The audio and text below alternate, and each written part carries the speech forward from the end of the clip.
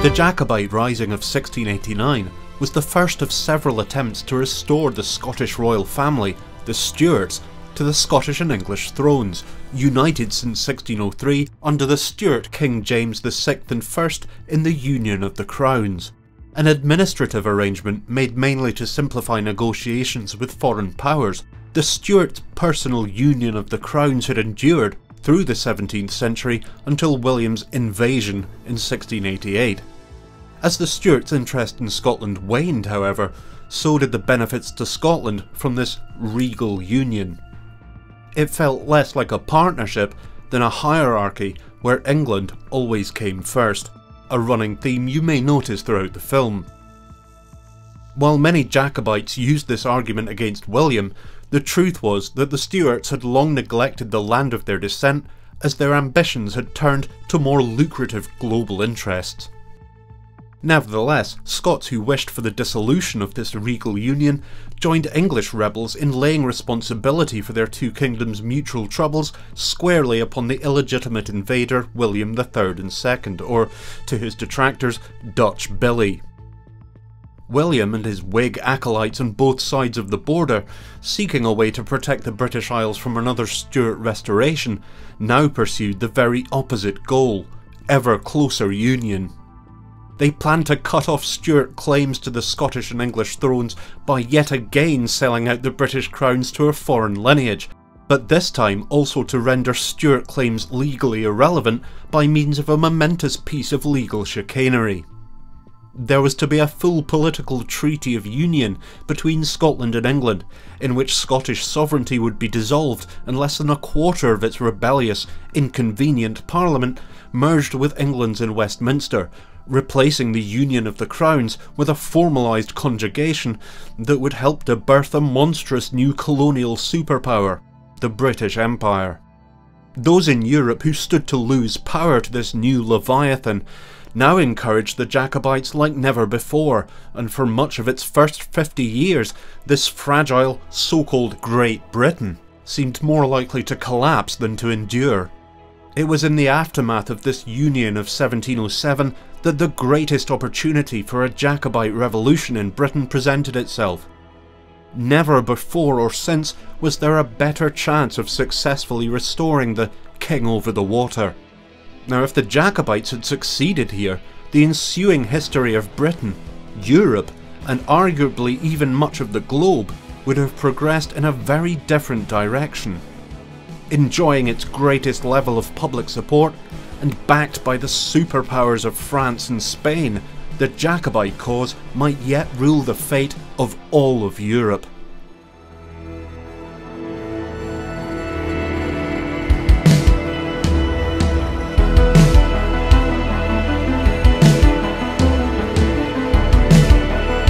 The turn of the 18th century was a period of great change and uncertainty in Europe, and an enormous amount of important history is condensed within the 3 decades of 1690 to 1720.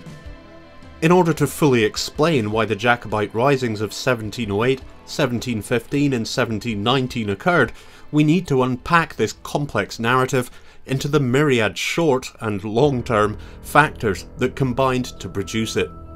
In this first of 3 jam-packed history films, we'll examine these interconnected factors in detail, beginning with William's European campaigns. We'll then check in with James VII and II and the Jacobite resistance, before investigating the tragic, catastrophic folly of Darien, Scotland's doomed bid for empire. It's time to secure the succession, colonise the Caribbean, and start learning French just in case, as we explore the momentous events of the 1690s and their causal effects on modern British history.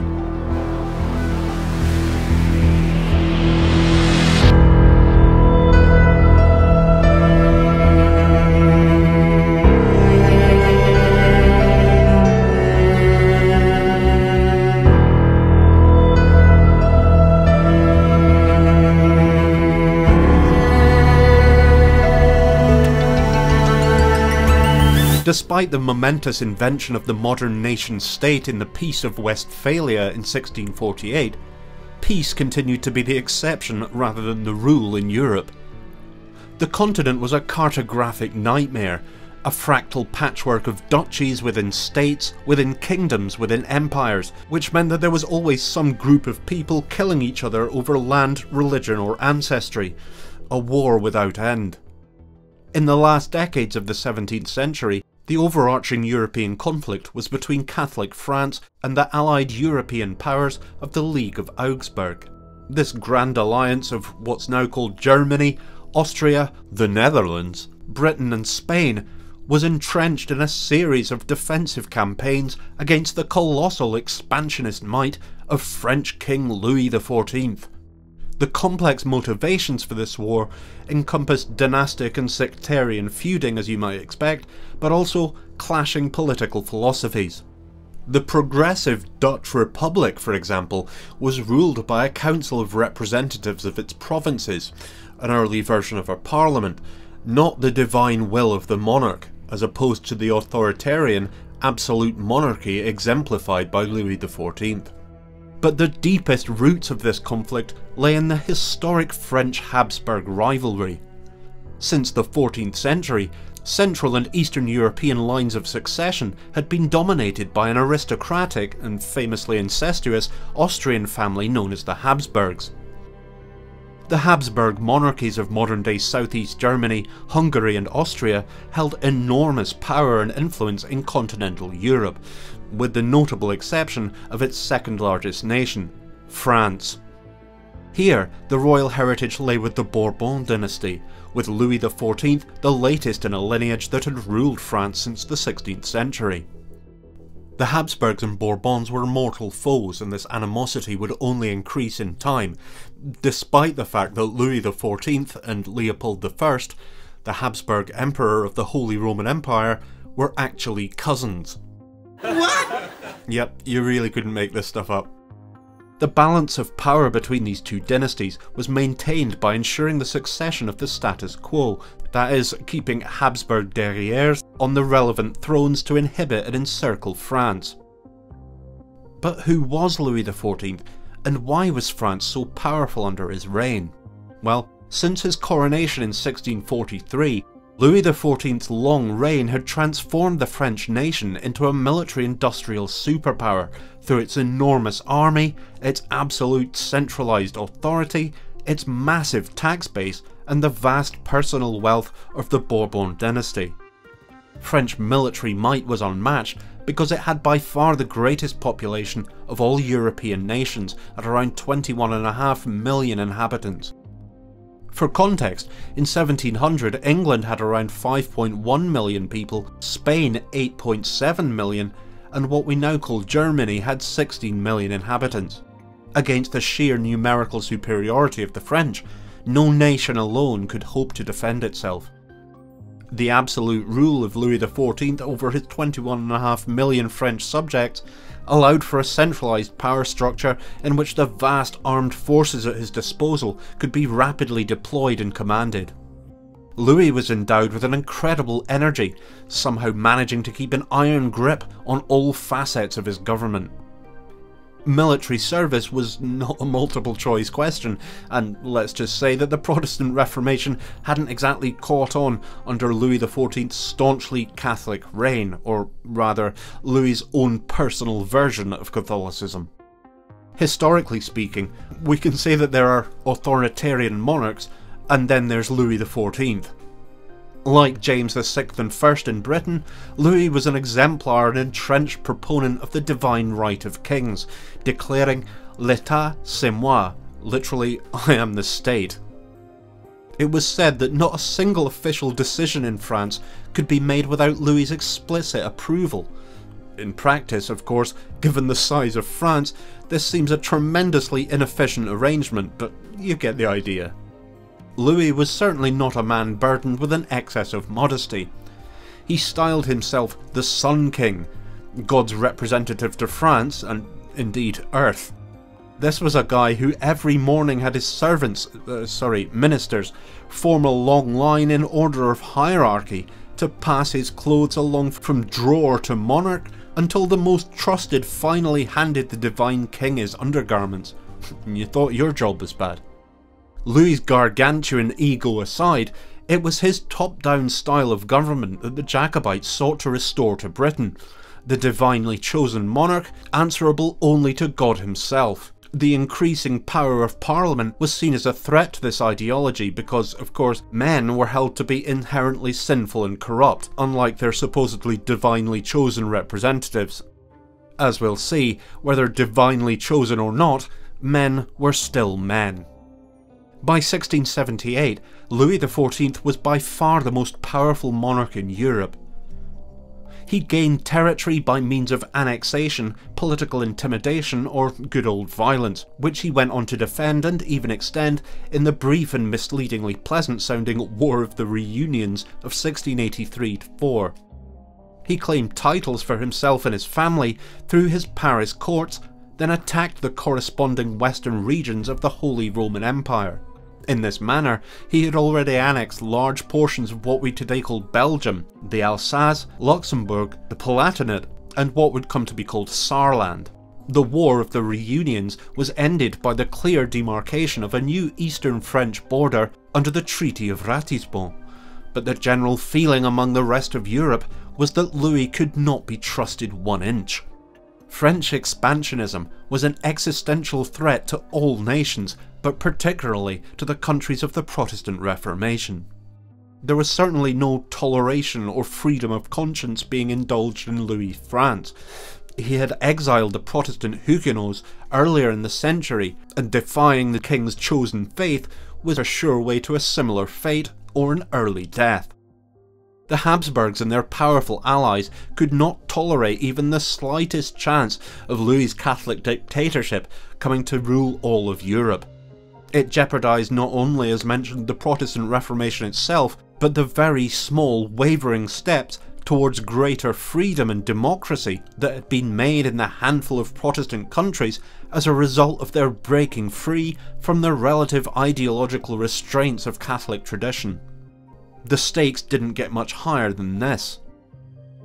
Now, if anyone's still unclear on what all this has to do with the Jacobites, France was the only realistic means by which the Jacobites could seriously threaten William's reign.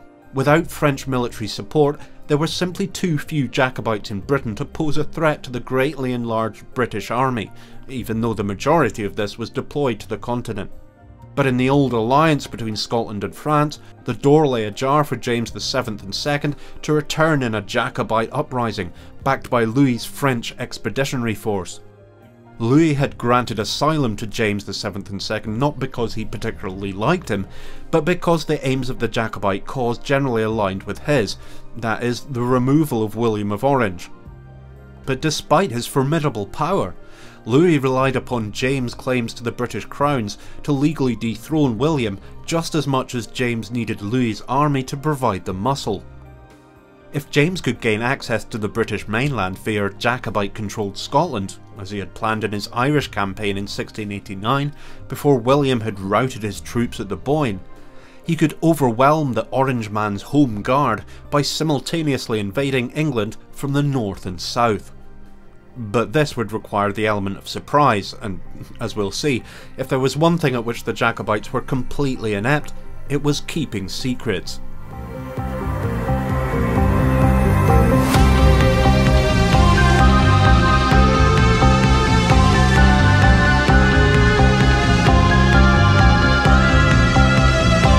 In response to renewed French aggression, William of Orange used all of his powers of negotiation to bring about an alliance between the Dutch Republic, England, and the Habsburg monarchies, Austrian Germanic territories of tremendous wealth and power, whose influence spread far beyond lines on a map.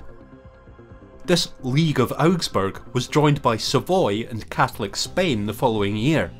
Now, if you're wondering why Catholic nations would ally with their bitter Protestant arch-enemies, well, the answer is that the French-Habsburg rivalry was an even more fundamental conflict than that of sectarianism.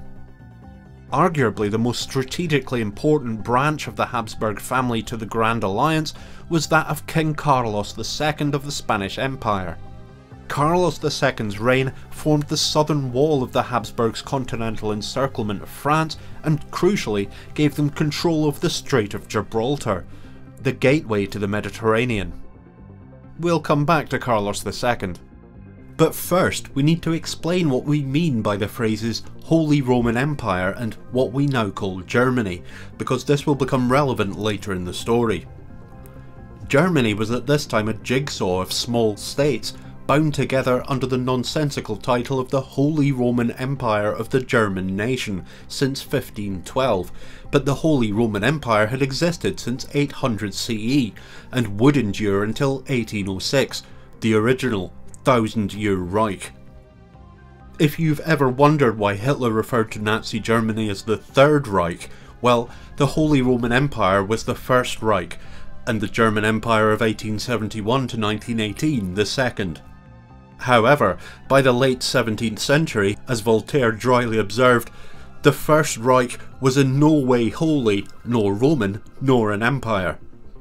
Its total population in 1700 was around 27.4 million, but to say its power structure was fragmented is like saying Britain gets a bit of rain now and then. The Holy Roman Empire was more a feudal union of personal association, bound to an elected emperor. Yep, I said elected.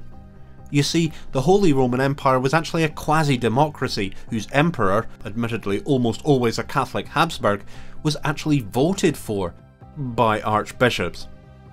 But wait, the archbishops were actually in the minority of states deemed electorates, the Catholic territories of Mons, Cologne and Trier. The other electorates comprised the secular territories of Saxony, Bohemia, Brandenburg and the aforementioned Palatinate. Now, secular does not mean atheist. Such a concept remained essentially unthinkable. Secular territories were simply those without an official state religion.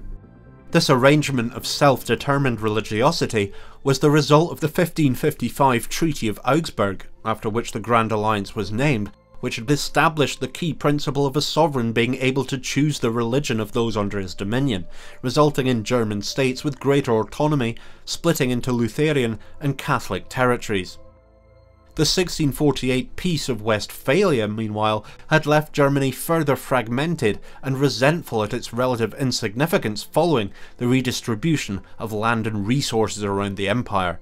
Territories such as Bavaria, a southern state around Munich, and the northern domain of Brunswick-Lüneburg, otherwise known as Hanover, had gained in wealth and influence since the Treaty of Augsburg, but much to their frustration did not hold the status of electorates.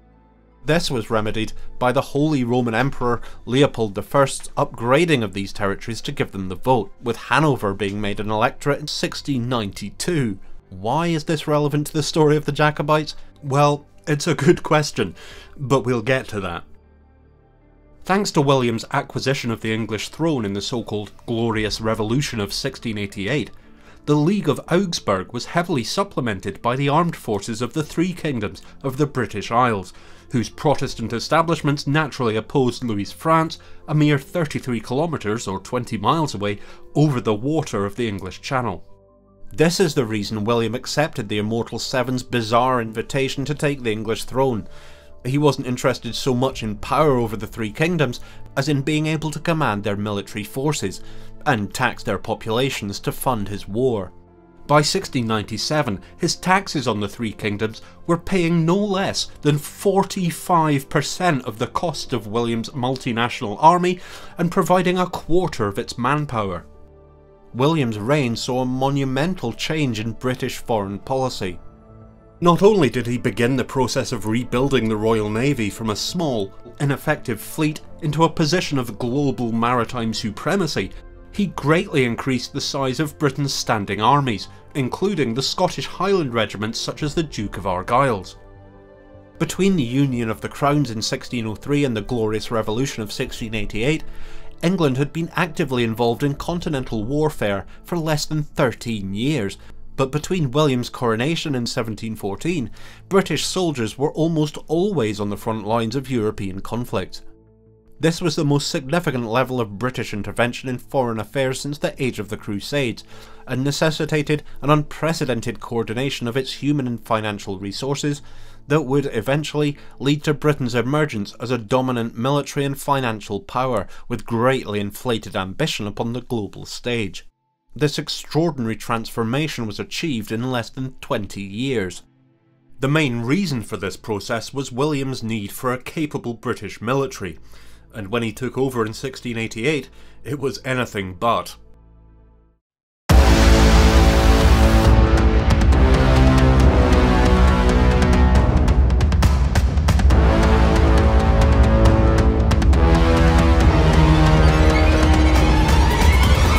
In September 1688, Louis XIV returned to his French reunionist agenda, setting his sights on more territories along the Holy Roman Empire's western border.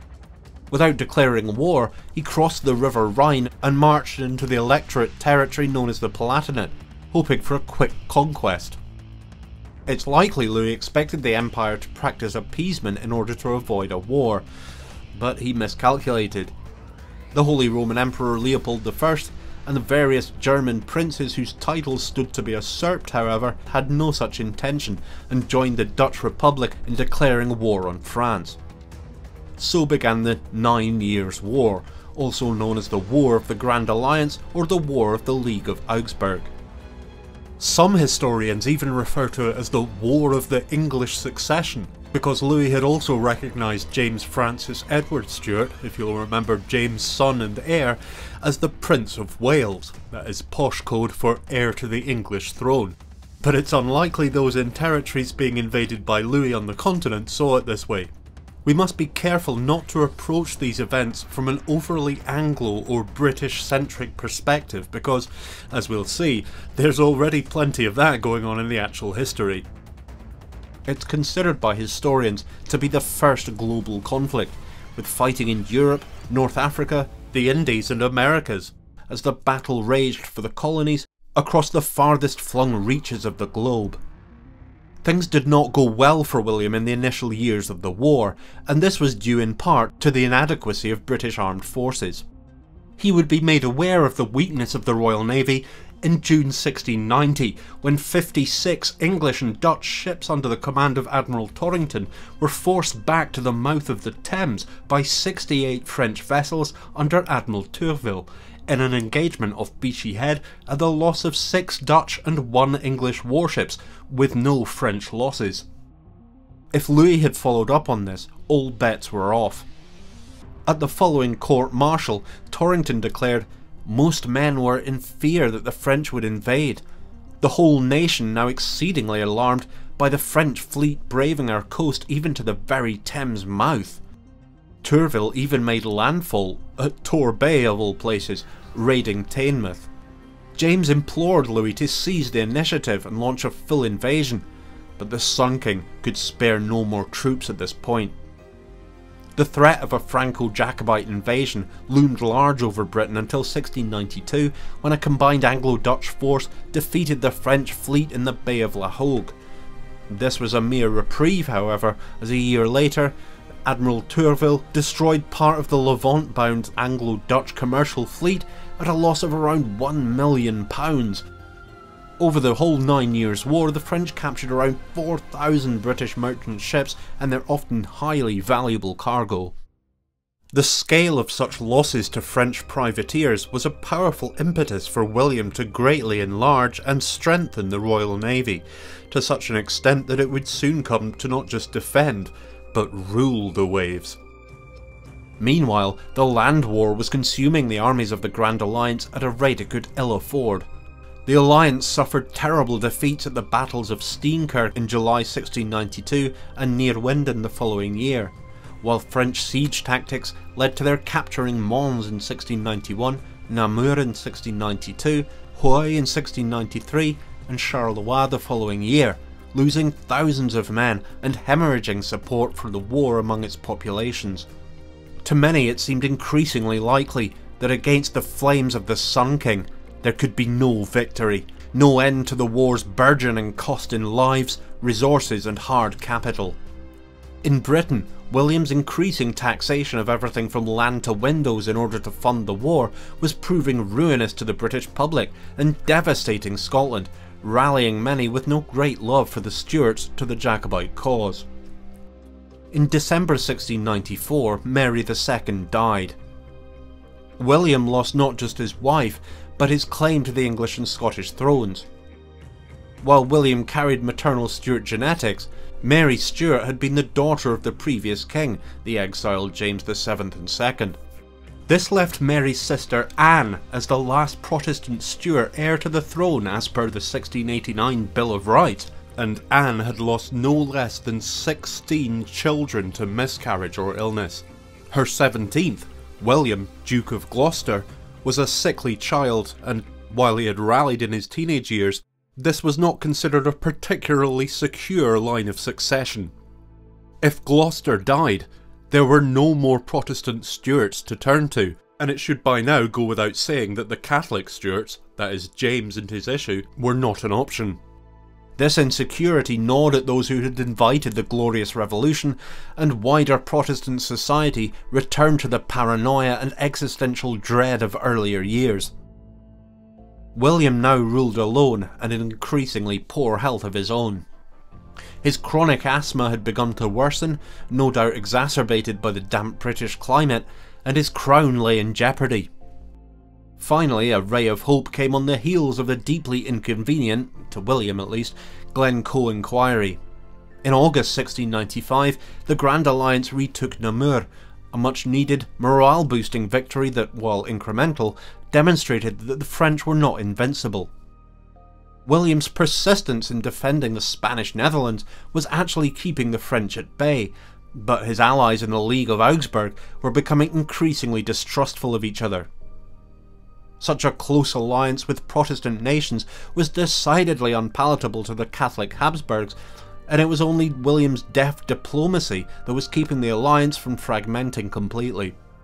The Holy Roman Emperor Leopold I had even begun to conduct clandestine peace talks with Louis as soon as 1692, while in 1696 the so-called Allied Savoy signed a separate peace deal with Louis XIV, taking it out of the war. William had to deal not just with his enemies on the battlefield, but his squabbling, disingenuous allies as he laboured to hold the many spinning plates of the Grand Alliance aloft. Talk about high maintenance. By 1697 the 9 Years' War had reached a stalemate, and the cost of war was becoming unsustainable to both sides. The historic introduction of the national debt had provided the funds to continue the war, and while British credit, like Louis's war chest, was considerable, it was not infinite. It became a matter of who would blink first. Eventually, in 1697, the Treaty of Ryswick was signed by Louis and the Alliance. This actually restored a great deal of the territory gained by France in 1688 and demanded that Louis recognise William, not the exiled James, as the rightful ruler of the British kingdoms, which he did. At least, for a while. Technically, this goes down as a score draw, but in real terms, it was a victory for the Grand Alliance and a rather chastening setback for Louis. Parliament in London called for the British armies to be disbanded to allow the economy to recover from the years of costly war. There were celebrations in Britain and much public rejoicing at King William's new years of peace and prosperity. Louis may have received a knuckle rapping at Ryswick, but the Sun King had an ace up his sleeve. Carlos II of Spain's imminent death brought a new problem for William and the Habsburgs because, in line with the late Carlos' wishes, Louis's grandson Philip of Anjou was to inherit the Spanish throne as Philip V, breaking the Habsburg encirclement of France and greatly expanding Louis's Catholic dominion with the riches and military might of the Spanish Empire. Determined to maintain a Habsburg grip upon the Spanish peninsula, the Holy Roman Emperor Leopold I insisted that his son and not Philip should be on the Spanish throne. William even tried to negotiate a peaceful agreement to restore the Spanish crown to the Habsburgs, but to no avail. Louis's potential alliance between Catholic France and Spain was terrifying to Protestant nations and threatened Bourbon domination of all of Western Europe. Another war seemed inevitable. But William's troubles were not confined to the continental theatre. The Jacobites in London and Edinburgh most certainly did not recognise him as the legitimate monarch, and throughout the 1690s made elaborate plans to facilitate James' invasion, take the British Isles out of the 9 Years' War, and to assassinate the hated Dutch Billy.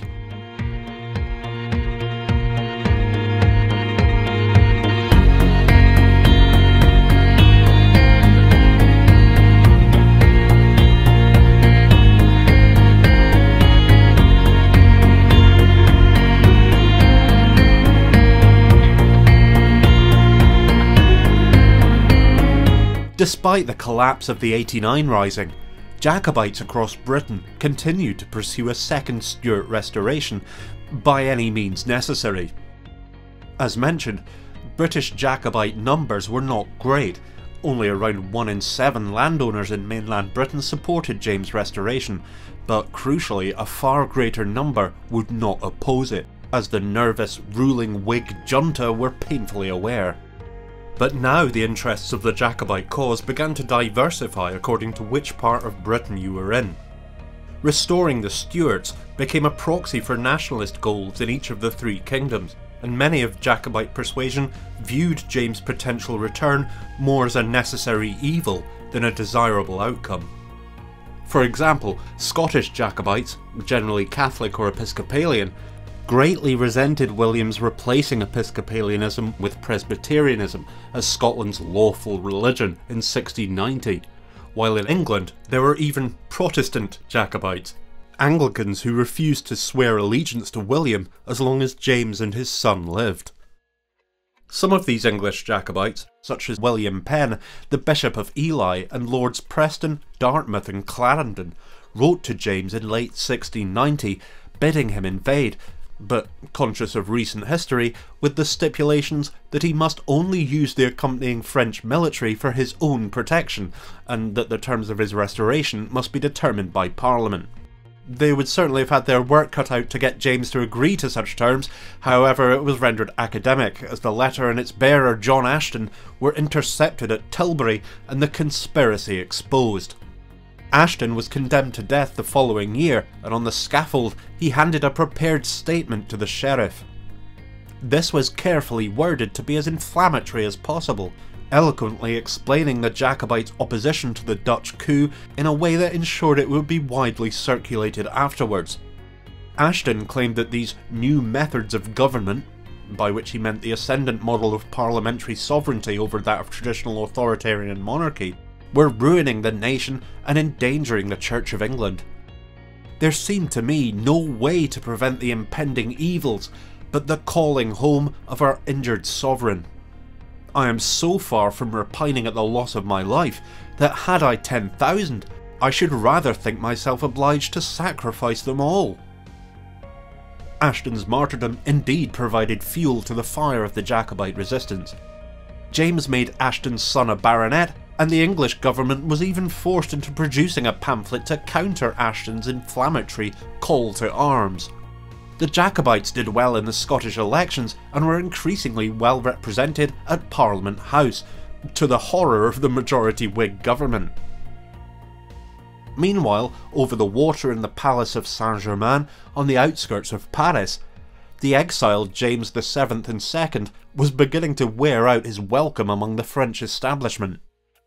Shortly after James returned to France from Ireland, following his Irish Jacobites' bitter defeats at the Boyne, Aughrim and the Siege of Limerick, he made his annual retreat to the convent at La Trappe, France's strictest, most pious monastery, where he took spiritual advice from the thundering abbot, Armand Durancy. Durancy is famous for establishing an ultra-Catholic sect known as the Trappists, who weren't exactly renowned for their wild parties, and the Stuart took great inspiration here. James was very keen to display his deep piety and unshakable devotion to his faith to anyone who cared, but few did. His overly performative prostrations failed to endear James to the French nobility, who found him a foolish, uncultured and socially inept bore, more awkward embarrassment than honoured guest. James' court in exile at Saint-Germain had the atmosphere of a mausoleum, with strict rules prohibiting laughter, unnecessary conversation, and, God forbid, public or even private displays of affection. particularly testing for those of double Y chromosomes, as by all accounts there seemed to be a regular parade of extremely attractive young women around the palace. The French saw James' lack of compromise during his short reign as laughably naive and self-defeating, with one particularly snarky bishop remarking, "There goes a very good man. He gave up 3 kingdoms for a mass." Now that's sarcasm. Anthony Hamilton provides us with a scathing summation of the mood at Saint-Germain. "Our occupations have all the air of being very serious, and this is no place for those who do not either spend half the day in prayer or pretend to do so. Common misfortune, which usually brings its victims together, seems only to have sown discord and bitterness among us. The friendship which we profess for each other is always simulated. The hatred and envy that we conceal is always sincere. Agreeable flirtation, even love-making, is severely prescribed in this melancholy court." James' poor conversation skills and abject lack of social graces led to ridicule from his hosts, the ageing exile endlessly regaling his unfortunate dinner companions with relentlessly iterative accounts of how he had been betrayed, how the events that saw him in their company instead of on the British thrones were a great injustice for which he bore no responsibility. Those who could keep a straight face at such proclamations would have found their countenance tested, however, by the cost of entertaining the exiled Stuarts and their sizable expensive court. James lived at the Chateau de Saint-Germain-en-Laye with his wife Mary of Modena and their children Louisa, Mary's eldest surviving issue, and James Francis Edward, whose birth and baptism as a Catholic, viewers may remember, was the final catalyst for English Protestants to engineer the coup to replace his father, known as the Inglorious Revolution. The rumour persisted in England that James Francis Edward was not actually James' son and had been smuggled into Mary's arms in a bedpan to ensure a Catholic heir to James. We'll come back to James Francis Edward and the veracity of these outlandish claims in part 2. James may have been seen as a bore, but Mary was quite popular with her courtiers and French contemporaries, particularly the nuns of the convent of Chaillot, where she would take Louisa. But the funds the family were consuming were not their own. Despite James' professed piety, the Stuarts were in fact enjoying an indulgent lifestyle at the expense of the French taxpayer. Understandably, the wider French population began to resent the huge sums of money being lavished by Louis upon the Stuart court when Louis's endless wars were eviscerating his citizenry and driving the French economy towards a serious financial crisis. Their earlier sympathy with James and their fury at his daughter Queen Mary II's shocking betrayal had soon transformed into resentment at this costly exile who had brought his downfall upon himself. But James was as oblivious as ever to his public standing. He was determined to re-establish Catholicism as the Church of the Three Kingdoms of the British Isles through toleration and indulgence, because that worked really well last time. But most English Jacobites, including John Ashton, were similarly pragmatic in their demands, advocating compromise and pardon for those who had aided William, on the sound reasoning that neutrals, i.e. those who had simply not actively opposed the Glorious Revolution, would be greatly disinclined to support a second restoration if it meant that they might be executed as collaborators. Jacobites who advocated this moderate approach were known as compounders. Those who favoured a zero-sum campaign of mass conversion, pardon the pun, to Catholicism and bloody retribution against all those perceived to be Williamites were termed non-compounders. See what they did there? Prominent among these hardliners was Lord Melfort, who, although he hadn't exactly covered himself in glory during James' unsuccessful Irish campaign, had the exiled king's ear in all matters of state. James greatly valued his counsel, and later made him Secretary of State for all three kingdoms. Wait, hang on. How could he be Secretary of State when, as we know, the Master of Stair already occupied this position under William? Well, this is one of the reasons that the exiled Stuarts would come to be known as pretenders to the thrones. They made appointments, issued declarations, and held court in Saint-Germain as if they were still in power. Spoiler alert, to be clear, they were not and never would be, but that didn't stop them from, as their detractors like to put it, pretending that they were. Lord Melfort, once Calvinist and now fanatically Catholic, possessed as breathtaking a level of intransigence as his divine sovereign.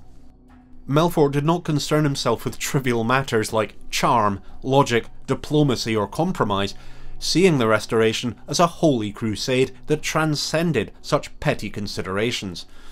You can see why James liked him.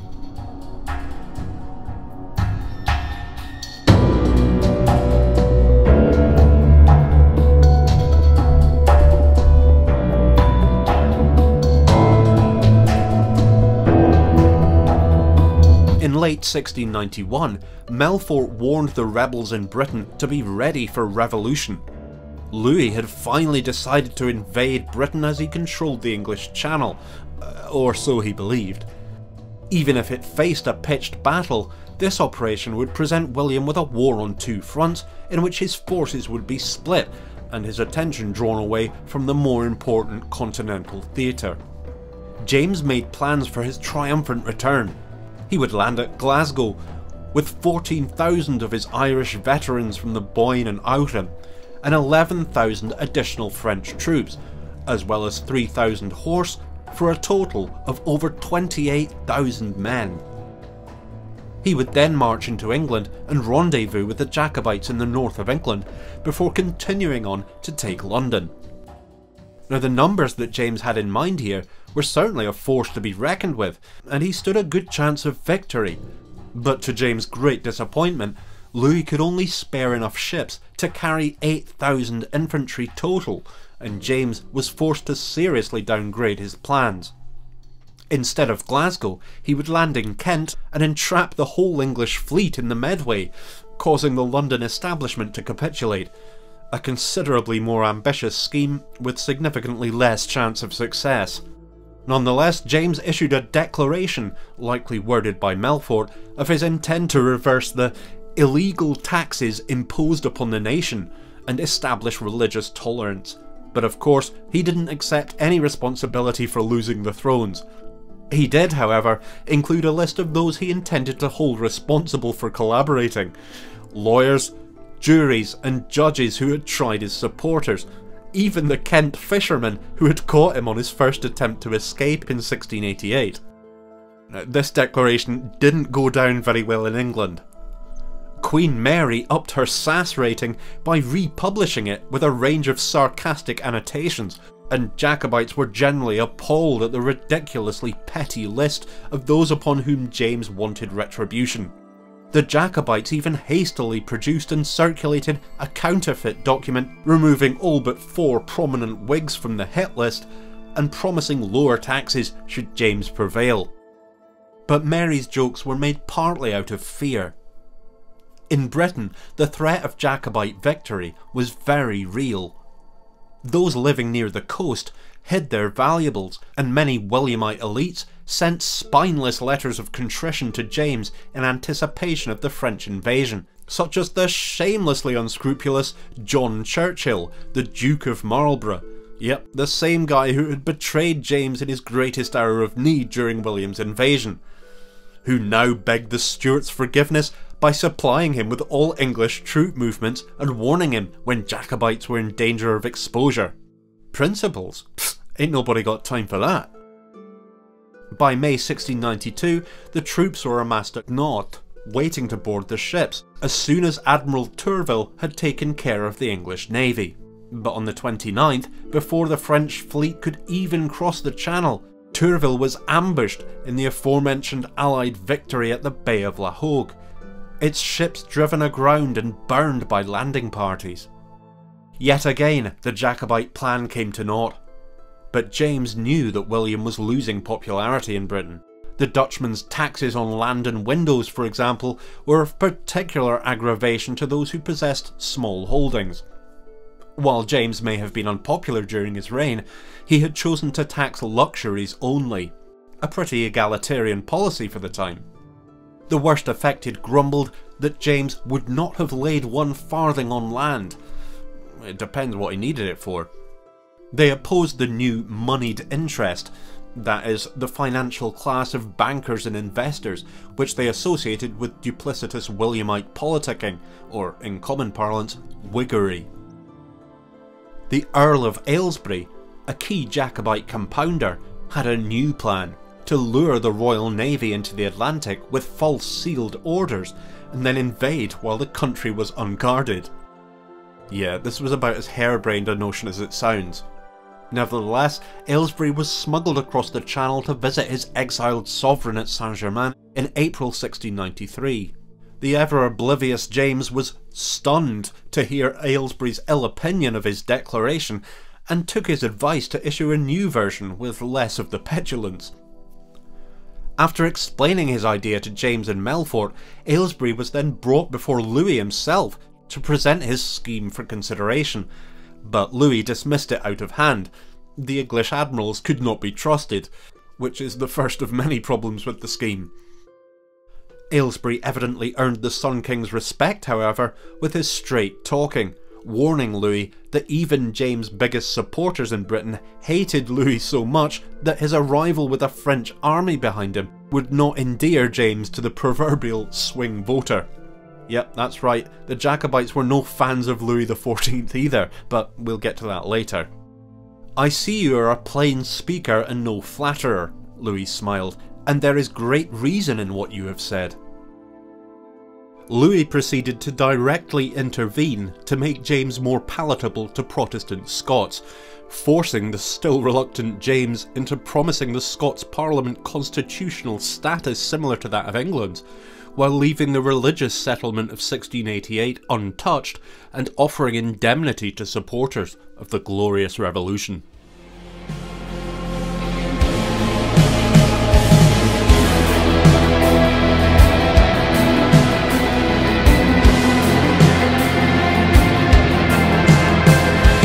Yet another invasion plot was foiled in 1695 when the conspiracy was betrayed and the army mobilised.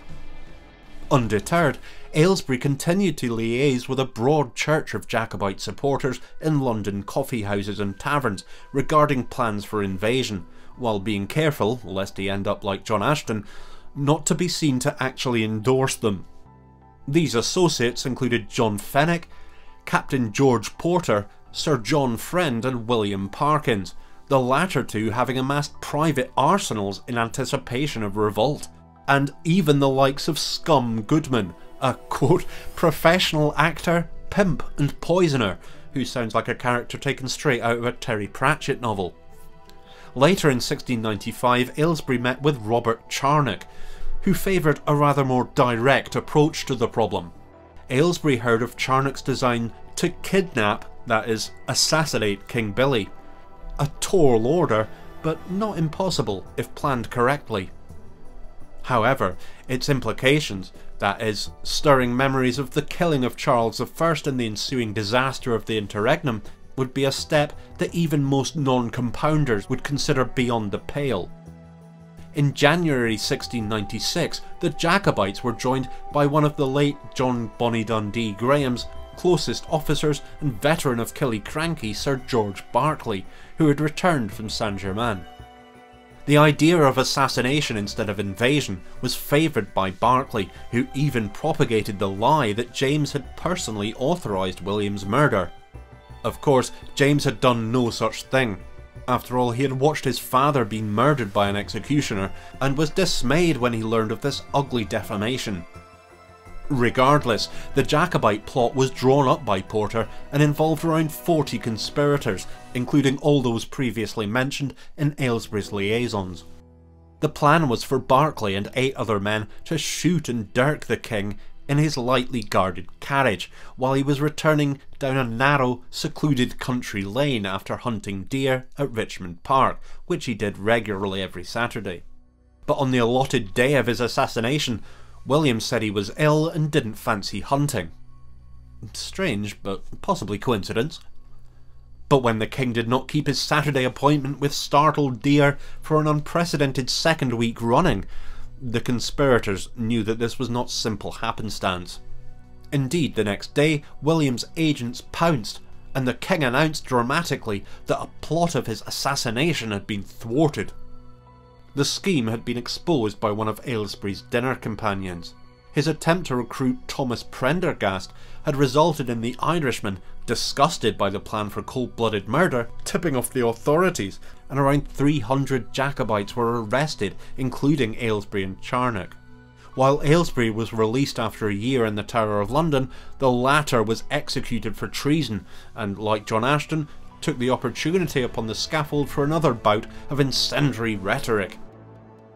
He had sought to rid the world of a public enemy who has kindled a war all over Europe. According to Charnock, William was not only a common usurper, but, get this, an unjust ravisher. Good Lord! The exposure of the assassination plot was extremely damaging to the honest cause. The impetus it had gained from the scandal of the Glencoe massacre was largely squandered by this ugly murder plot. Nevertheless, the Jacobite cause was joined by those such as William Montgomery, an Ayrshire landowner so enraged by not being made Secretary of State for Scotland he had published a pamphlet called Great Britain's Just Complaint, in which he savaged William's reign and used the Glencoe massacre as a political football for good measure. Nice. He then formed the Club, a rogue cabal of MPs who disrupted the functioning of the Scottish Parliament by messing up orders and waylaying couriers. Yeah, that'll show them. Montgomery eventually fell a treating with King James' party in England, where he hatched a plot to incite rebellion that, yeah, you guessed it, was betrayed by a supposed ally. Despite this, the Jacobites in England were by no means defeated, and the honest cause endured among those more understated in their resistance. However, in the very last years of the 17th century, Scotland was making plans not for invasion, but for its very survival.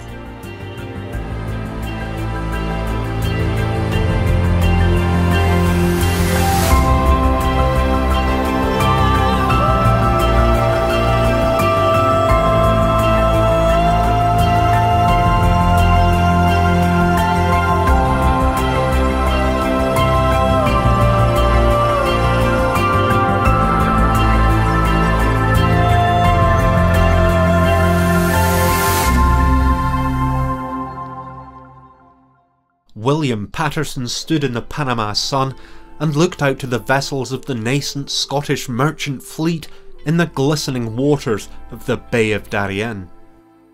He listened to the sound of the settlers in the village, the warm air waving the saltire slowly and proudly above New Edinburgh, as if to confirm divine endorsement of this historic achievement. Here was the defiant act of Scottish enterprise that would see it rival England and the East India Company on the global stage. Here lay the door to the seas, the key of the universe, the bulwark of a new Scottish empire that would rescue the nation from famine and destitution. Here, in a place called Darien on the Isthmus of Panama, a narrow spit of land between the Atlantic and Pacific Oceans, lay New Caledonia, Scotland's very own plantation. Getting here had been a long, challenging battle in the face of adversity. The union of the crowns in 1603 had not brought the parity and economic benefits to Scotland it had initially promised, leaving the country increasingly financially dependent upon England. While a free trade arrangement had at first existed between Scotland and England, and Cromwell's Commonwealth experiment had legally acknowledged it, in reality, commerce with England was anything but free. The restoration of the Stuarts in 1660 had seen Scotland regain its political independence, but little in the way of financial security.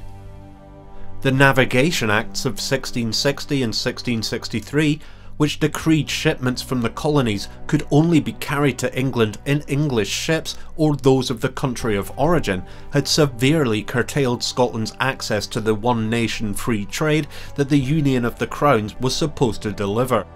The entire Scottish annual revenue amounted to little more than what the English economy brought in every 2 weeks. The Scottish economy had been in dire straits for much of the century due to the cost of endless religious warfare, and in the 1690s this was compounded by consecutive poor harvests, famine and disease. The Jacobites considered what they called King William's ill years as punishment from God for the Glorious Revolution. Scotland was a small nation with an even smaller population, only around 1 million people, and most of these lived in rural areas.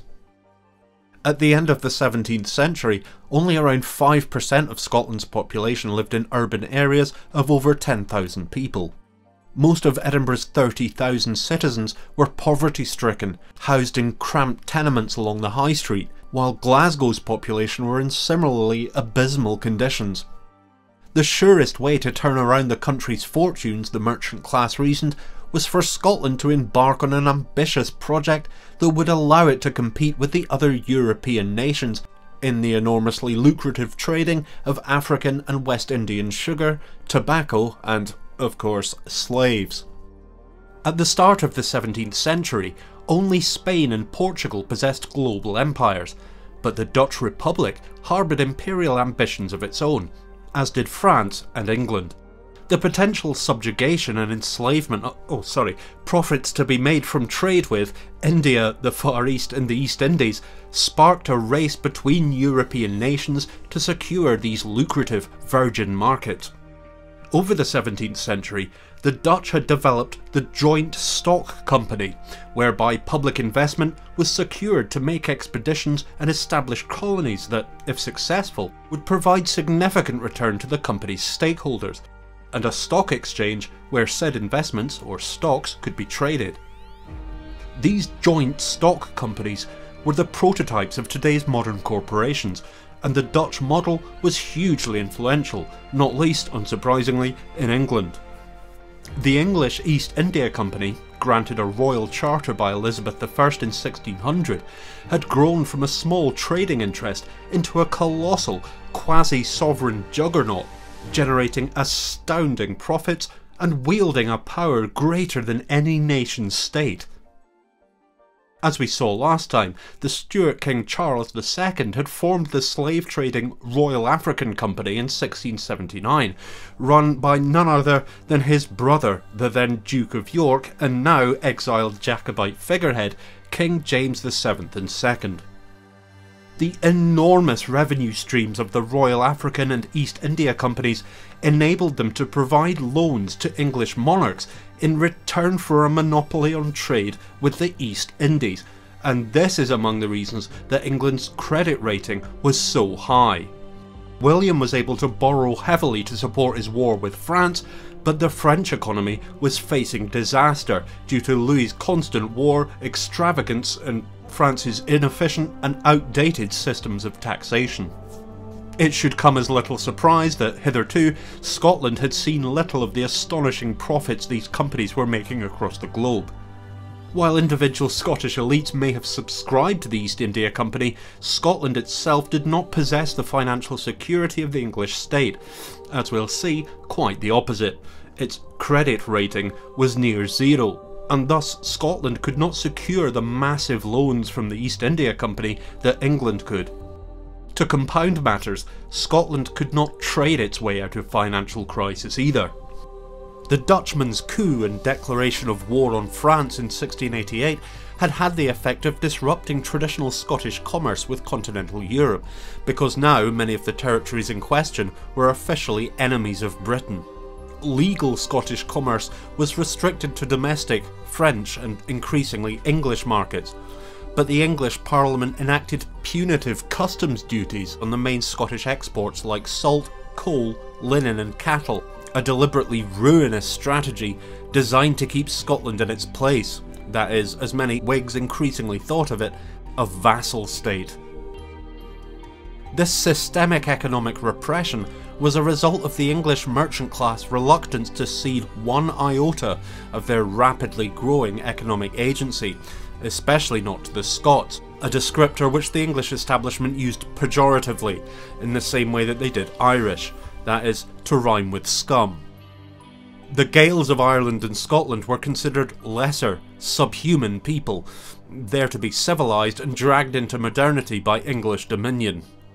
But this openly racist, laughably ignorant and colonialist way of thought was prevalent among the powerful lawyers, financiers and politicians of the new political class in London and Edinburgh alike. We know from the Glencoe saga how the supposedly backward Gaels threatened English and lowland profit, which made them essentially enemies of the state. In Ireland, Gaels were subject to increasingly discriminatory laws prohibiting their doing things like running schools, holding public office, or even owning weapons. By the latter half of the 17th century, the network of drove roads had become well established across the Scottish Highlands, with great herds of black cattle being driven considerable distances from the northwest coast and the Isles to be sold in Crieff and Falkirk, where English traders could avoid the high levies south of the border. Similar circumvention of trade laws occurred in Glasgow, which emerged as a key commercial hub for the smuggling of contraband, such as tobacco from Virginia and sugar from the West Indies, while Scottish wool, coal, linen, deer hide and grindstones made their way in the opposite direction over the Atlantic to the American colonies. The English policies of repression had actually seen Scotland seek out alternative options to get round them, and many of these new trade networks would come to be coveted by English merchants. Now that William's reign had, ironically, freed the Scottish Parliament of the restrictive Lords of the Articles, giving it more freedom and independence from the Crown, the Scottish Parliament began to make its feelings increasingly plain. In 1693, it passed an Act for Encouraging Foreign Trade, a bond which stressed the great advantages that may redound to this nation by promoting a trade to the coast of Africa, America, and other foreign parts. Montgomery's club survived his exile to France and became known as the Cavaliers, translation Jacobites, who were gaining greater representation in Parliament.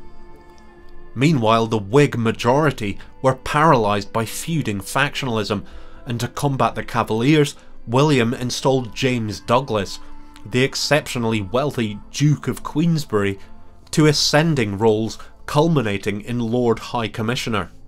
However, Queensberry proved ineffective in quelling the Jacobites, partly, ironically enough, due to the Scottish Parliament's abject lack of funding. Its economy was in constant recession, and when the 7 ill years of famine, which saw 2 failed harvests and several poor yields between 1691 and 1698 struck the nation, the situation in Scotland deteriorated into the kind of conditions we would today associate with a so-called third world country. Heavy rains meant mines were constantly being flooded, frequent gale-force storms wreaked havoc on buildings and infrastructure, and roads, ports and dwellings fell into disrepair. Scotland may have been home to a thriving intellectual movement with several esteemed universities, but most of its million inhabitants did not have the leisure of such bourgeois pursuits. At this time, Scotland had one of the very poorest populations in Europe. Their poverty was absolute. Many went door to door begging, while some fell dead in the street. The Gaeltacht was hit hardest by the failed harvests. The folk of the Highlands struggled to produce a sufficient yield from their stony, barely fertile soil at the best of times. In winter they were often forced to bleed their cattle and boil the blood into cakes, and the shortage of basic staples such as peas, beans and, most importantly, oatmeal brought unimaginable hardship and misery to the Highlands. With no fodder, much of their livestock died from starvation, condemning many Gaels to a similar fate. "God help the poor people," wrote one observer in 1696, "for I never did see such outcries for want of meal." As if this wasn't bad enough, Scotland was then decimated by diseases such as typhus, dysentery and smallpox, the close-knit tenements and open sewers of urban areas providing ideal conditions for infections to spread. The death tolls were so high that bodies were piled up by the roadsides, and it's estimated that the population of Scotland was reduced by a whopping 13% thanks to these 7 ill years. In a bid to escape the horror, around 50,000 Scots in the southwest of the country fled to Ulster, England, or to join the armies of Sweden, Germany and even Russia. In all, nearly a fifth of Scotland's population were lost to hunger, disease and emigration over the 1690s. Clearly, the Jacobites were not short of rhetorical ammunition. Not only were Scottish taxes being used to fund a Dutch war with Scotland's main trading partner, the great number of men of working age being shipped to the front lines created a labour shortage in the country. The nation appeared to be in a death spiral, a destitute pauper on the European periphery, dependent upon the charity of others. Through the gloom, however, William Paterson and a group of Edinburgh merchants glimpsed sunlit uplands.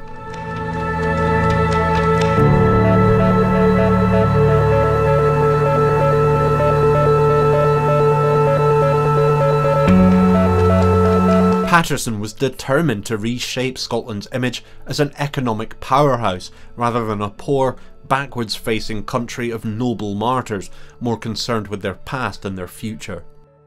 To achieve this vision, Scotland must be bold, adventurous and ambitious. A colony, or plantation, should be established in an area lucrative for global trade, providing merchants with a point of trade that hopefully the East India Company did not. Paterson had been hawking this idea since the mid-1680s, but mainly due to his lack of charisma, his ideas had generally bored rather than excited his audiences. That is, until now. As we know, in May of 1695, it was unexpectedly announced by Tweeddale, William's Commissioner to Parliament, that William was open to the Glencoe inquiry. But this was not the only surprise Tweeddale had in store for the assembled Convention of the Estates.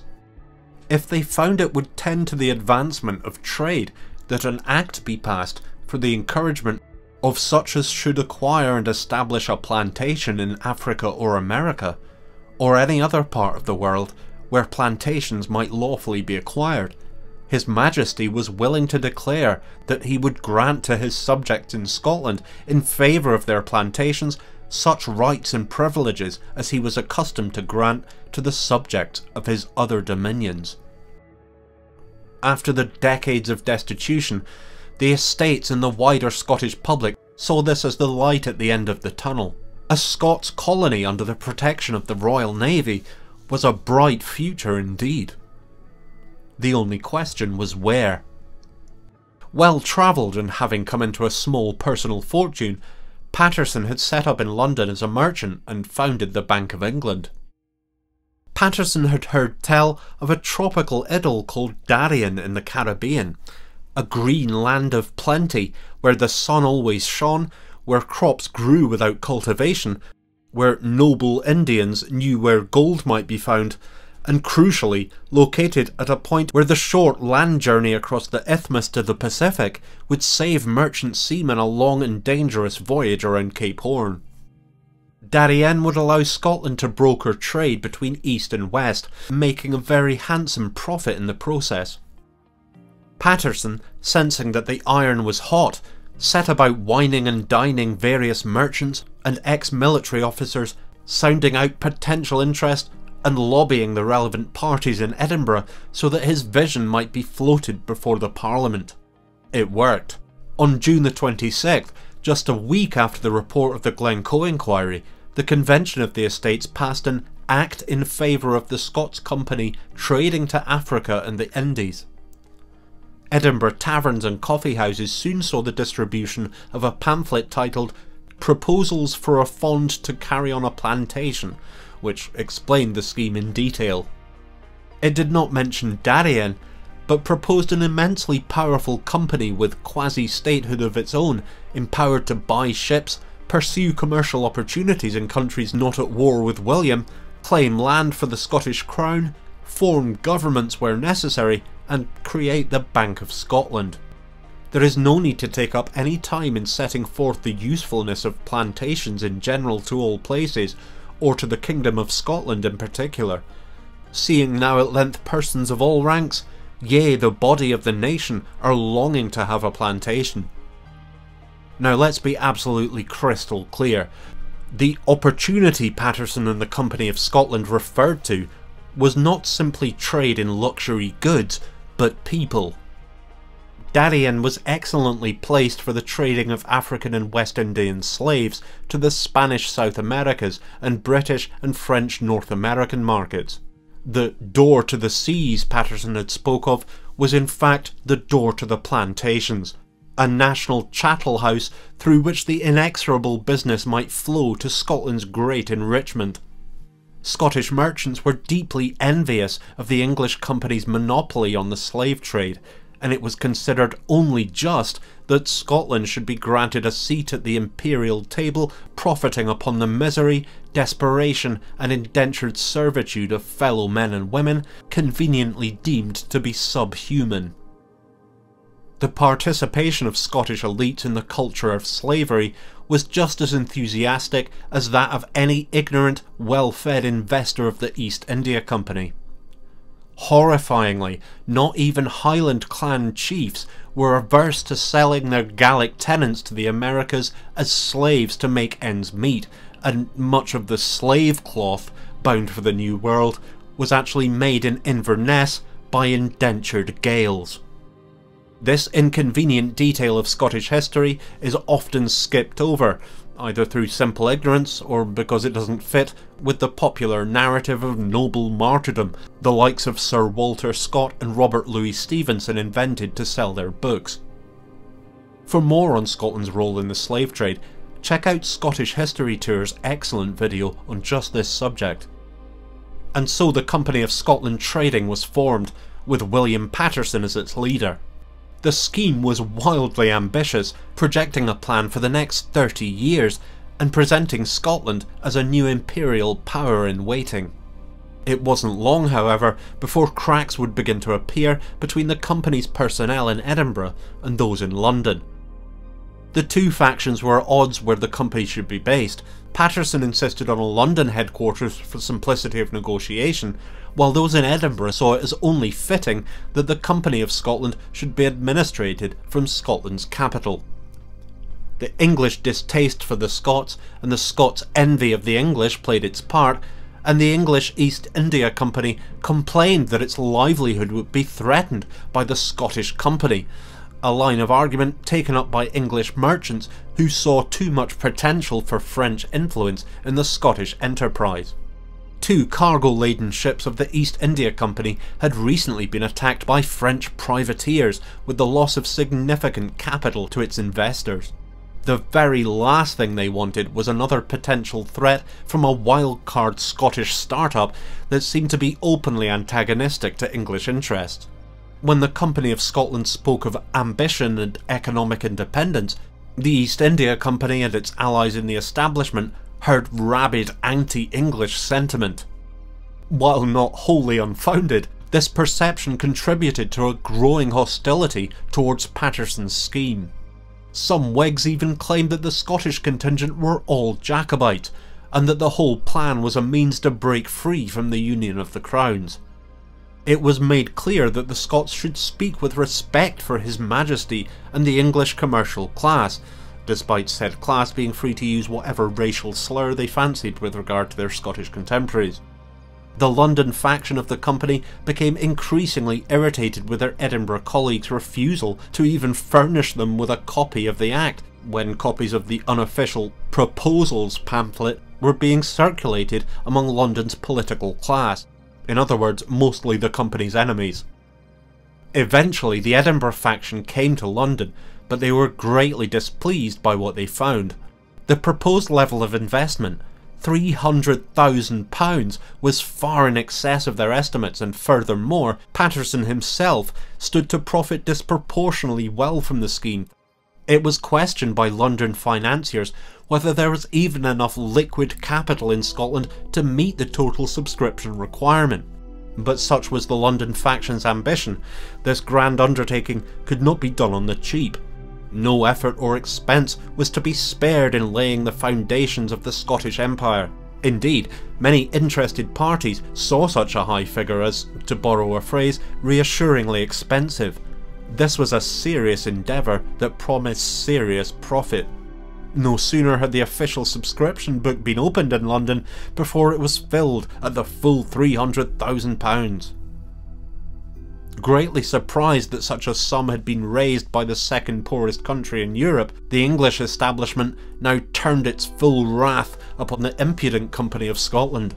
Both Houses of Parliament delivered an address of protest against the scheme, which amounted to the renowned political diktat, "It's our ball and they can't play." William, irritated by the distraction, declared that he had been ill-served in Scotland. Wait, now you realise that? In January 1696, the board of directors of the company were forced to testify in front of a common select committee, who duly called for their impeachment.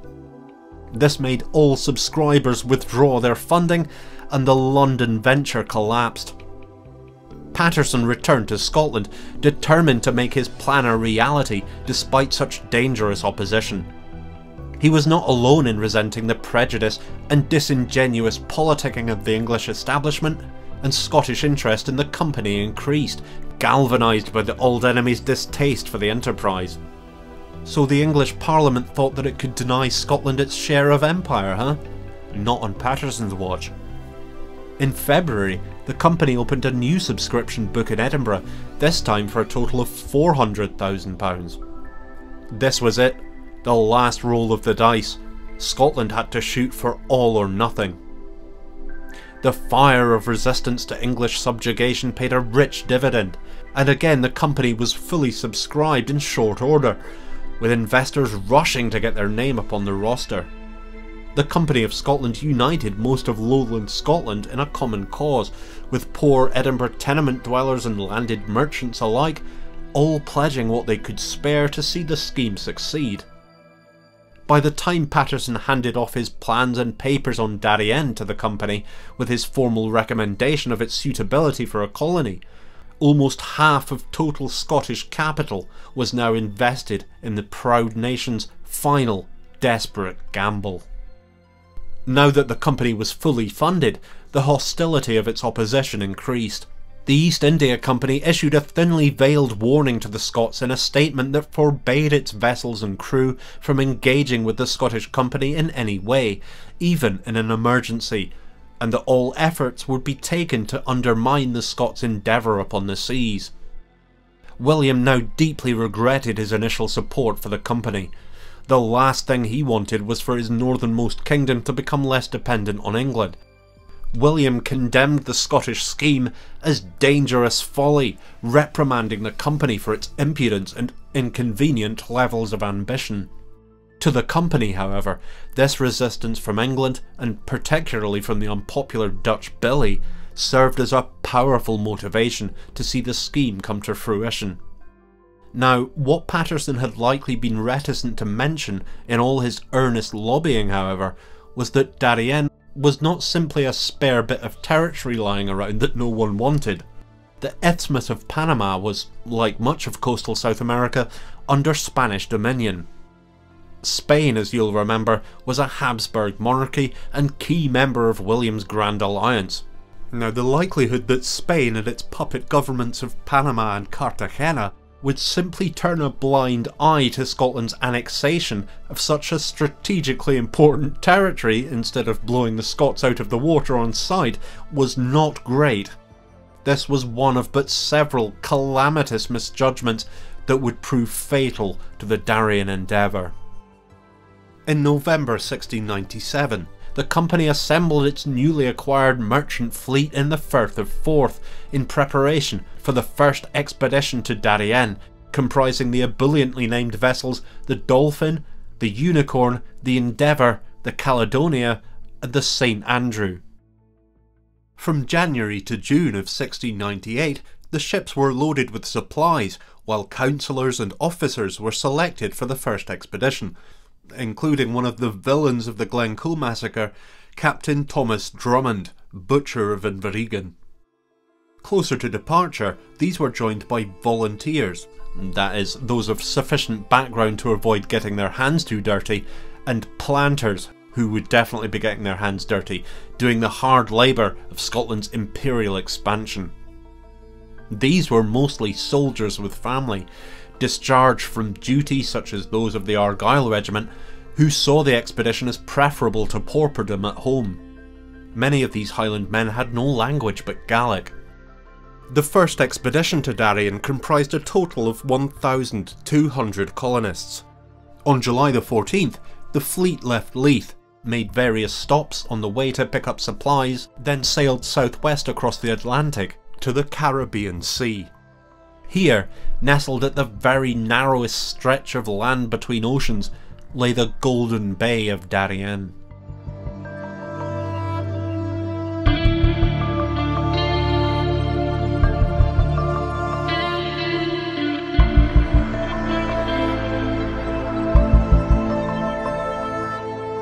On November the 2nd, having visited Kirkcaldy, Madeira and the West Indies en route, even claiming a nondescript atoll called Crab Island for the company, the expedition reached what they christened Caledonia Bay, site of the proposed colony. The settlers struck ground at what would become New Edinburgh, and began construction of Fort St Andrew, where they would place the 50 cannon they had brought with them. One colonist, John Dalrymple, no, not that one, imparts the following in his memoirs. On the other side of the harbour there was a mountain a mile high, on which they placed a watch-house which, in the rarefied air of the tropics, gave them an immense range of prospect to prevent all surprise. To this place it was observed that the Highlanders often repaired to enjoy the cool air and to talk of their friends whom they had left behind. The left behind included the significant amount of colonists who had died from illness on the long voyage. The settlers negotiated with native tribesfolk who could speak a broken Spanish. True enough, these natives, or as the settlers called them, Indians, knew exactly where the gold could be found, but they also knew exactly where the Spanish could be found, and these almost naked, nose-ringed locals were certainly not as primitive as the Scots thought they were. Of course, to these native people, the Guna, the new arrivals, were just more pale-faced invaders after their gold, only these were even harder to understand. Now we should make it clear that the Scots did not abuse or mistreat the Cuna. Indeed, the tribe much preferred the Scots to the brutal conquistadors. But beneath the Scots' friendliness lay the same motivation: to take the Guna's land. The fact that the Scots had offered to pay for the land rather than simply taking it by force is a distinction without a difference. A colonialist with a patronising smile is still a colonialist. But negotiate they did, and even sent cordial greetings to the local Spanish governors, which suggests either astonishing naivety or astonishingly ignorant bravado. One native man they named Andreas, who came to frequent the colony, and another Ambrosio, became the unofficial local ambassadors to New Caledonia, agreeing a treaty of trade and cooperation with the settlers. They asked the Scotsmen if they were here to displace the Spanish. The visitors said they were not, and at present had no quarrel with the conquistadors. The native men smiled at each other. Some of the Scots party questioned whether these guys were actually double agents, you think? And besides, where were the Spanish? They would have to be treated with sooner or later. But Andreas said the Spanish ships were elsewhere to the west. Besides, the colony had more immediate concerns. It's clear that Patterson, despite his obsession with the place, had never actually been to Darien before recommending a nation gamble over a third of its liquid capital into its colonisation. Put simply, there was a reason why this part of the isthmus was uninhabited. It was an area of swampland rife with mosquitoes and bordered by thick jungle that had to be cut back if you wanted to do anything with it. This meant the colonists had to use higher ground for planting, where the soil was thin, dry and infertile. Crops inevitably failed due to this poor soil and infestation by local fauna, which the colonists lacked any experience in dealing with. To compound matters, sickness was taking a devastating toll on the colonists. the Scots having no immunity to mosquito-borne diseases such as malaria, dysentery and, well, you get the idea. December saw the arrival of the Maurepas, a French frigate seeking refuge from Spanish forces. The captain was given amnesty, but would not divulge why the Spanish had engaged them. Many suspected this privateer had raided nearby Spanish holdings, and that the Maurepas carried a cargo of stolen gold and booty. The captain told the Scots settlers that he had seen Spanish ships gathering in the west. When the drunken crew of the Maurepas seemingly inexplicably set sail into a swelling tide the next morning, they were dashed upon the jagged rocks of the outer bay, the Maurepas sinking with over half its crew and all of its cargo. The survivors were rescued by the Scots, but seemed in ungrateful, antagonistic mood. It turned out that the Maurepas had indeed been laden with Spanish gold, silver and trading goods, and this, equivalent to a small national fortune, all lay at the bottom of the sea. Letters from the wreck would later wash ashore, revealing that the Spanish were trying to warn the native people not to cooperate with the Scottish settlers or face the wrath of France and Spain. On the 28th of December 1698, the Settlers' Council declared the settlement a colony of the Company of Scotland. Its high cost in lives to sickness and malnutrition was noted stoically. These brave souls had died in the name of Scotland's freedom. There wasn't much to show, however, for their sacrifice. Their rudimentary settlement lay on an exposed peninsula, and comprised little more than an unfinished fort and a hamlet of wooden huts. For this, 76 people had died between July and Christmas Day. The majority of these were planters, which, for all the pretty bluster of the Declaration, showed the class system was the only thing thriving in this promised land. Predictably, the Spanish were enraged by this apparent British act of aggression that, they heard tell, their so-called ally at the time, William himself, had given his blessing. William moved swiftly to condemn the Scots settlement and reassure the Spanish that the matter would soon come to naught. But the Spanish saw that in reality William had no control over the Scottish settlement, and they would have to take matters into their own hands. Seemingly, however, the Spanish greatly overestimated Scottish military capabilities, and saw this as the tip of a planned British invasion. In January 1699, the Spanish Barlovento, or Windward Fleet, dropped anchor at Portobello, a military port just west of Darien, as the Spanish governors decided what to do about these disingenuous interlopers. Meanwhile, the company and its supporters in Scotland petitioned to have the Scottish Parliament send an address to the King requesting the protection offered in his statement of 1695. The proto-Scottish nationalist firebrand Andrew Fletcher of Salton wrote, "They must not think that we have so far degenerated from the courage and honour of our ancestors as tamely to submit to become their vassals, when for 2,000 years, whoa, steady on, we have maintained our freedom, and therefore it is not in their interest to oppress us too much. If they consult their histories, they will find that we always broke their yoke in the long run." But their yoke had now infiltrated the Scottish Parliament. Despite the national patriotic fervour around Darien, and Scottish public opinion generally strident in its opposition to English arrogance and intimidation, the Edinburgh politicians were reading from a different hymn sheet. The Lords Seafield, Marchmont, Queensberry and the new Duke of Argyll were the chief opponents of this protest, influenced from the shadows by the nefarious Master of Stair John Dalrymple, murderer of Glencoe. Now Viscount Stair after the death of his father, John Dalrymple was a fanatical advocate of a full political union between Scotland and England, largely because it served as a means to defang the troublesome Scottish Parliament, which was now filled with far too many Jacobites for Stair's liking. The company's address to the king did not make it through the Scottish parliamentary process without being significantly altered to render it as inoffensive as possible to the king. Marchmont called it an address to His Majesty in such terms as shall please him. I'm so sorry. It should come as no surprise that turning a document of protest into a simpering declaration of loyalty to William did not exactly endear the Scottish Parliament to the wider Scottish population. In January, the Dispatch left Leith with much needed supplies for Darien, but was wrecked off Islay.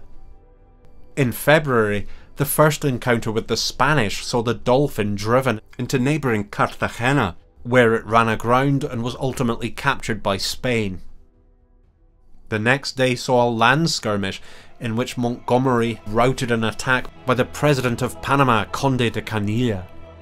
Meanwhile at the colony, Andreas and Ambrosio had disappeared and were rumoured to be dead.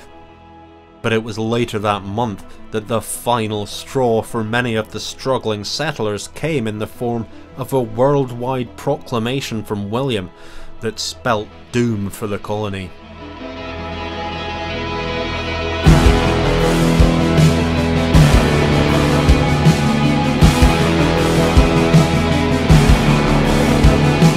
In His Majesty's name and by command, strictly to command His Majesty's subjects whatsoever, that they do not presume on any pretence whatsoever to hold any correspondence with the said Scots, nor to give them any assistance of arms, ammunition, provisions, or any necessaries whatsoever, either by themselves or any other for them, or by any of their vessels or of the English nation, as they will answer the contempt of His Majesty's command at their utmost peril. This was war. William's minions claimed that the king had been unaware of the true nature of the Scots enterprise, and that their activities were not in line with his encouragement of 1695, which of course they were almost to the letter.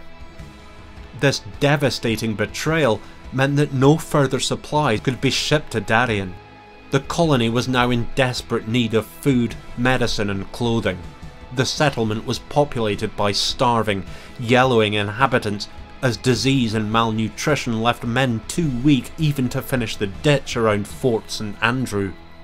The Scots fleet was merchant-based and had no vessels capable of tacking into the wind, which meant that they were trapped in the Bay of Darien if there was a strong northerly wind, unlike the advanced and terrifying Spanish Barlovento fleet, which could move quickly and effortlessly in any direction, a formidable tactical advantage the colony could not hope to counter. But the hubris of the Council of New Caledonia knew no bounds. There were those who publicly stated a wish for Spanish attack in order to demonstrate the new artillery guns now mounted on Fort St Andrew. Many of the colonists, however, took William's proclamation in the spirit in which it was dealt, and the council realised it could not prevent an evacuation from a settlement that had long become a living nightmare. So many had died that there was not enough able manpower to properly bury them. Of the 1,200 settlers who had arrived the previous summer, nearly 400 were now dead. Disease and starvation had ravaged the settlers of their pride and defiance. The dream was over. By June, the colony had been abandoned except for 6 sick men. The ships sailed to North America while the wind was favourable, and some made it back to Scotland. By any sensible reckoning, this should have been the end of the affair, but the Company of Scotland was determined to recoup its massive investment. The board of directors not only failed to disclose the abandonment of the colony to the public, but doubled down on the now inarguably doomed enterprise. Later in 1699, a second expedition left the Clyde bearing another 1,200 colonists, under the impression that they were headed for a thriving tropical paradise. In reality, the majority were being sent to a slow, painful death.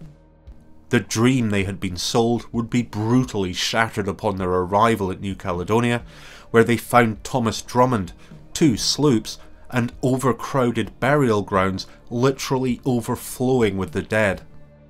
Survivors later wrote of the ever-present, inescapable stench of decomposing flesh that pervaded the settlement. The company had tried to deny what it called the desertion of the colony, but the reality was painfully apparent in the hellish scene of death and despair that was New Edinburgh. The council and officers called a meeting at which it was agreed that all women and 500 men were to be evacuated to Jamaica. In its death throes, the colony of Darien, like the Company of Scotland during its conception, was riven by factionalism. Differing ideas and opinions between the settlers now turned ugly. Those deemed to be deviating from the original vision of the colony began to be labelled as criminals and even mutineers. Thomas Drummond had floated a plan for he and around 50 men to go native with the Indians, living independently so as to solve the problem of both descent and lack of supplies. This was dismissed by the council outright, but in reaction to the decision, one volunteer, Alexander Campbell, made the mistake of pointing out that if the council would not adapt to the changing situation, there was a possibility of rebellion in the colony that could see its masters swing from the proverbial yardarm. The next day, Campbell was arrested and imprisoned aboard the Duke of Hamilton without trial. In December, he was executed by hanging on the charge of mutiny. Drummond too was arrested and imprisoned, but likely due to stories of his bravery during the 9 Years' War, was later released. In January of 1700, William surprisingly agreed to ask Spain to release the crew of the Dolphin. While at the colony, Robert Turnbull had been to visit the natives and returned with news that the Spanish were preparing for an imminent attack. February saw the arrival of the militaristic Campbell of Fonab, who wasted no time in bringing the fight to the Spanish, winning a much celebrated victory at Tubacante. But Thomas Drummond knew that there would be a fearsome retribution from the Spanish, and by now he had had just about enough of this godforsaken endeavour and its boneheaded leadership. Drummond left Darien shortly before said retribution arrived in the form of Don Melchor de Guevara, who landed to the east of the colony and quickly rebuffed an attack by the Scots, holding the landing site for his backup to arrive. This backup was Don Juan Pimienta, who made landfall later in the month with significant reinforcements. Pimienta offered the Scots terms of surrender, but despite the settlers' desperate situation, the council stubbornly refused to give in. They were determined to persevere in the face of now impossible odds. Ideology, bitter resentment and nationalistic fervour had long since replaced logic in the minds of the colony's leadership. Pimienta, surely nonplussed at the Scots' increasingly pointless resistance, advanced forward to the neck of the peninsula. Here, the only obstacle was a rudimentary ditch that the Scots had dug as a makeshift defensive position, and it would do little more than slow down any invader. On March the 18th, the Spanish duly crossed the ditch, ending any serious hope of the colony's survival. Now the council finally saw sense and asked Pimienta for a truce with a view to agreeing terms of surrender. But then the squabbling colony council members could not reach agreement on how to proceed, and hostilities resumed on the 22nd. At the end of March, Pimienta again offered terms which the council now had little choice but to agree to. The Articles of Capitulation were signed on March the 31st, 1700, which allowed the Scots to leave with their artillery, if they made it snappy. On April the 12th, the colony was abandoned for a second time, and Pimienta took possession of Darien. The settlers left on the Hope, the Rising Sun and the Duke of Hamilton, while the Hope of Bowness was sailed to Cartagena, where it was surrendered to the Spanish. In May, the Scottish ships reached Jamaica. Later in the month, the Scottish Parliament reconvened, but Queensberry refused the company another address to the King, adjourning Parliament instead. This act of dissociation, together with the news of the Battle of Tubacante, caused widespread rioting in the capital. That night, the city of Edinburgh was under the control of armed mobs, and Whigs such as Queensberry battened down the hatches, fearful for their lives. In July, the Hope, the Rising Sun and the Duke of Hamilton left Jamaica bound for home, but the Hope became wrecked off the coast of Cuna. Encountering further adverse weather, the Rising Sun became dismasted, but it and the Duke of Hamilton managed to make it to Charleston in Carolina by late August. However, barely a week later, both ships were destroyed in a hurricane. In October, the Scottish Parliament met again and the company embarked on a fruitless lobbying campaign to establish Darien as a legal settlement, thereby falling under the protection of the Scottish Parliament. I mean, guys, do the words barn door, horse and bolted ring a bell? The colony of Darien, founded in such defiant vigour, had ended in a dreadful, humiliating capitulation, cut down in its infancy by chronic infighting and mismanagement, English betrayal and Spanish contempt. We have no record as to how many of the 2,400 colonists who sailed to Darien survived the catastrophic endeavour, but estimates suggest that as few as 30 people made it back to the British Isles, which would represent a staggering mortality rate of 98.7%. Scotland's great gamble had failed. In the fetid, odorous decay of New Edinburgh lay the ruin of the Scottish nation, an unprecedented financial disaster most terrible in its implications. The country had not only lost nearly half of its liquid capital, but its dignity and its ability to function without assistance, condemning Scotland to a poverty and dependence greater than ever before. Little did the company know that in their misguided attempts to join the great game of empires, they had in fact destroyed the one thing that they sought to protect, the ability of Scotland to make its own way in the world as a sovereign nation. For nearly 1,000 years the Scots had resisted invasion and insurrection to maintain their often bitterly won right to political autonomy. But from the disaster of Darien, there could be no return. Amid the wreckage of New Caledonia, torn asunder by the cruel winds of fate, lay the dream of Scotland's independence.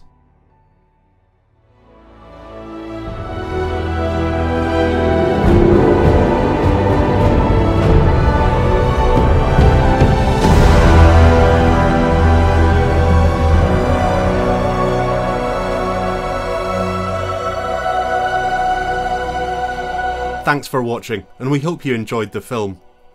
In Part 2, Union, we'll investigate the controversial choice of heir to Anne, the game-changing War of the Spanish Succession, the long shadows cast by Darien, the deaths of James VII and II and William of Orange, the political chicanery in London and Edinburgh that led to the creation of Great Britain, and the Jacobite response in the attempted rising of 1708. Until then, enjoy your adventures.